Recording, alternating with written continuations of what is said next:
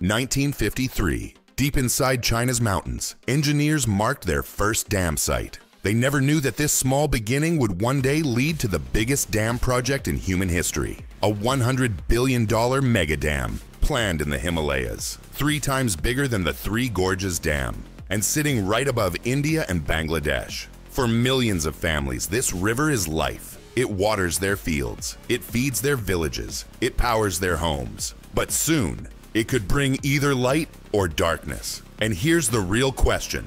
Will this dam power Asia's future? Or will it trigger the greatest water conflict of our time? Picture this: the world's deepest gorge, a river falling 2,000 meters, now trapped behind a wall of concrete. In this video, you'll uncover how China's Himalayan megadam could light millions of homes, or ignite new wars across Asia.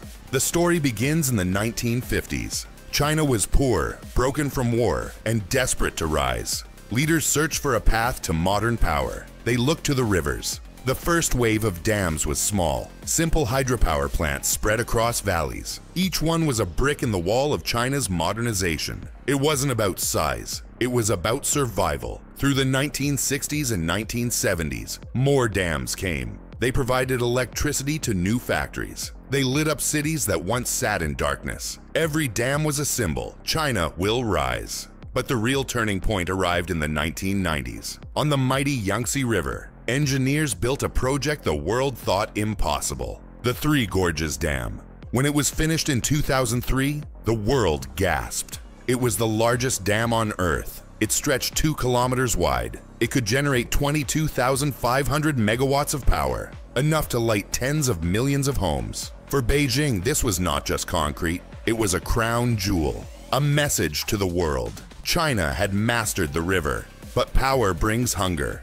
The success of the Three Gorges Dam did not end the dream. It made leaders ask a new question: if we can build the biggest dam on Earth, why stop here? That hunger would soon turn their eyes north to the Himalayas, a river deeper, faster, and more dangerous than the Yangtze, a river that flowed straight toward India and Bangladesh. And that brings us to the next chapter. But after building the world's largest dam, where could China possibly go next? The 2000s brought a new obsession. China's scientists began studying satellite maps of Tibet. What they saw stunned them. A river called the Yarlung-Tsangpo cut through the Himalayas. At one point, it made a giant curve, the Great Bend. Here, the river plunged nearly 2,000 meters into the world's deepest gorge. For engineers, this was not just a river. It was the holy grail of hydropower. A natural force so powerful it could run turbines for half of Asia. Whispers spread in Beijing's planning rooms. Could this gorge hold the largest dam in human history? Could China trap the power of the Himalayas?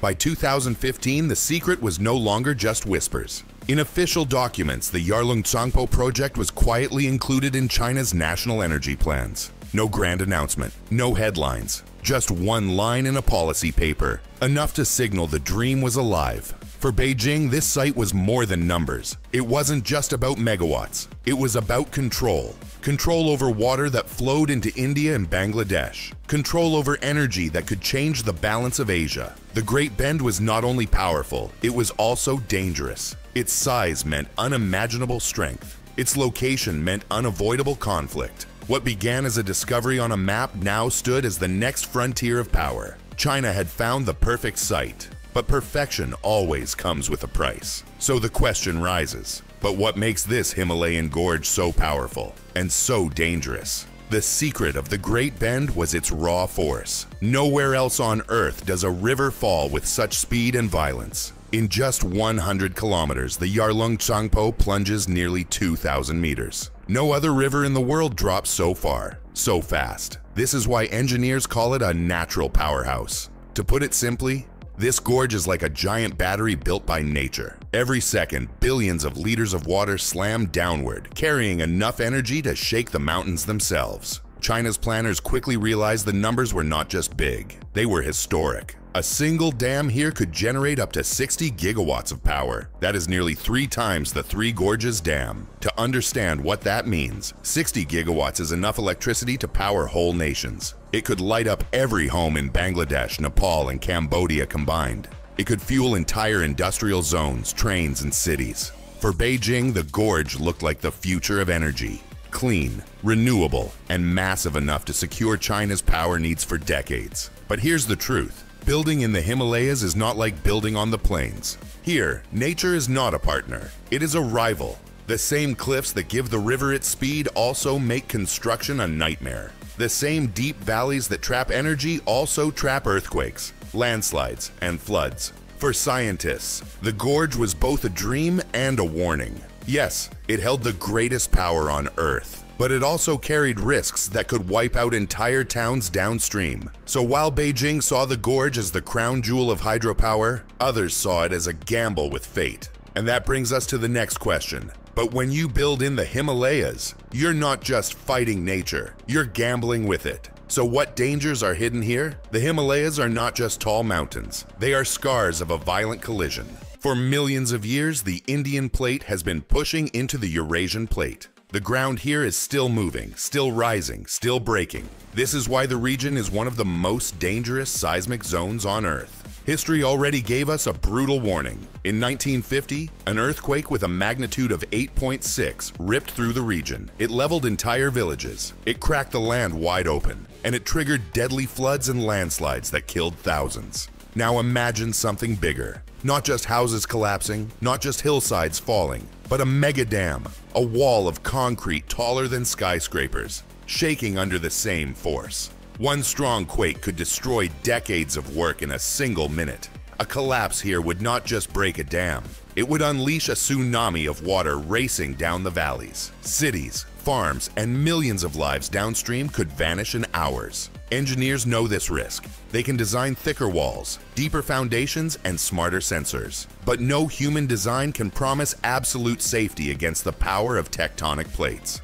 The paradox is clear. The same gorge that makes the world's greatest dam site is also one of the world's greatest danger zones. For China, the challenge is not just building high, it is building in a place where the Earth itself is always shifting beneath their feet. But earthquakes are only half the nightmare, because even if engineers tame nature, there is another storm gathering, one made not of rocks and rivers, but of politics. So here's the next question. If the ground itself is a threat, how are China's neighbors reacting to a megadam that could one day control their rivers? For India, the river is not just water, it is life. It flows from Tibet into the northeast, where millions depend on the Brahmaputra for farming, fishing, and power. But when China announced its plan for a Himalayan megadam, a fear spread across New Delhi. A fear whispered in one sentence. What if Beijing turns off the tap?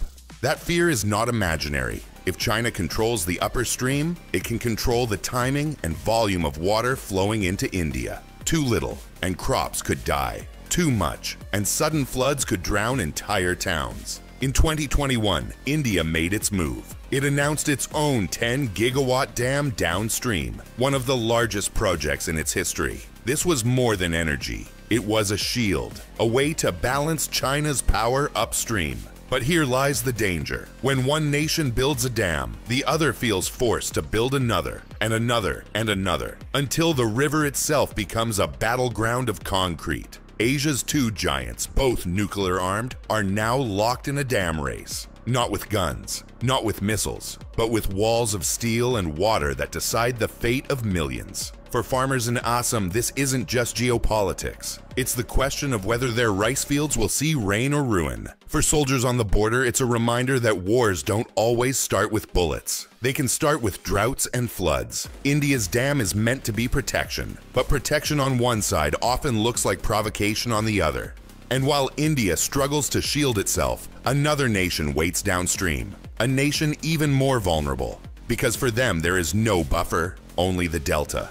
So here's the next question. If India builds a shield, what happens to the millions living further downstream in Bangladesh? For Bangladesh, the Brahmaputra is not just a river. It is the lifeline of the nation. It feeds the rice fields, fills the fishing ponds, and keeps the delta alive. But when dams rise upstream, the flow changes. Not just the water, but the sediment, the rich soil carried down from the Himalayas. Without that soil, farmlands start to collapse. Every year, the river adds new layers of life to the delta. Take that away, and the fields turn to dust. The danger is real. Less water in the dry season means droughts. Sudden releases in the monsoon mean floods. Too little sediment means the land itself begins to sink. For the millions of farmers in the Brahmaputra Delta, this isn't just science, it is survival. Without crops, there is no food. Without food, there is no income. Without income, there is no future. The country that already fights cyclones and rising seas may now face its greatest threat from upstream concrete.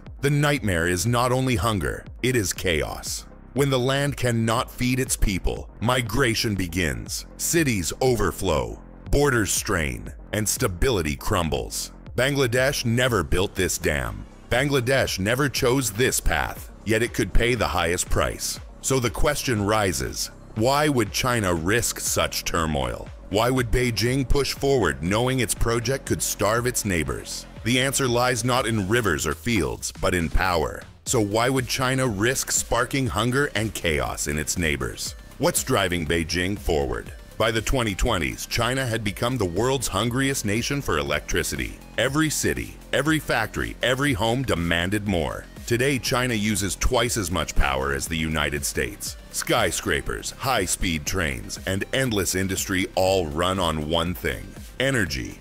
But here's the problem. Most of that power still comes from coal. Coal that chokes the skies, blackens rivers, and fuels global warming. So Beijing made a promise: carbon neutrality by 2060. No more dirty skies. No more dependence on coal. On paper, the solution is simple: hydropower. Clean, renewable, endless. And what better place than the Himalayas, the water tower of Asia? But here's the twist. The mega dam isn't just about clean energy. It's about control. Whoever controls these rivers controls Asia's lifeline.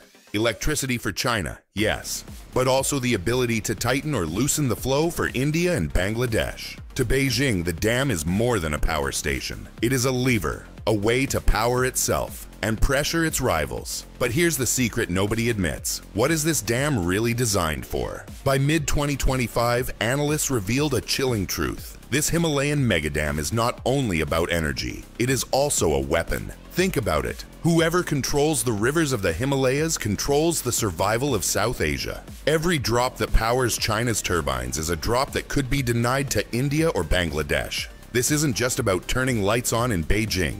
It's about turning lights off in New Delhi. It's about forcing farmers in Bangladesh to watch their fields crack and dry. For China, the dam is dominance. It means food security at home. It means leverage in diplomacy. It means no rival can breathe without Beijing's permission. But for its neighbors, it is disaster. One dam upstream could unleash floods in an instant, or cut off water during a drought.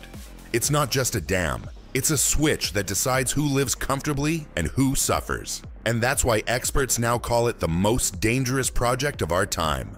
A structure built with concrete, but fueled by power politics. So here's the question we must ask. Is this really a green dream to save the planet, or the world's most dangerous ticking time bomb? The $100 billion Himalayan dam is not only an energy project, it is a blueprint for controlling Asia's future. On paper, it looks like a triumph of green power. 60 gigawatts of clean electricity, a river turned into light for millions of homes, a symbol of progress for the world. But when you look deeper, the truth changes. What looks like clean power for China could mean floods, famine, and fear for its neighbors. For India, it could mean droughts during planting seasons. For Bangladesh, it could mean a silent collapse of farms that feed entire cities. The lesson is clear. True power is not about electricity. It is about who holds the river. And in Asia, rivers are life itself. That is why experts say this single dam is more dangerous than any weapon.